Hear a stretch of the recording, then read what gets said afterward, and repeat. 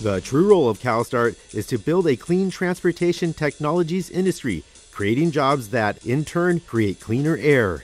CALSTART came into being more than 20 years ago, 1992, and it's a nonprofit 501c3, but we're a fairly unique organization. CALSTART's role is to build a clean transportation technologies industry. So environment's always important to us, but at the same time so is economy. We want to make jobs that clean the air and cause greater efficiency. So we work very hard. We have about 150 member companies, and we're really trying to drive constant commercialization and improvement of technologies and fuels that lead to reduced emissions and higher efficiency.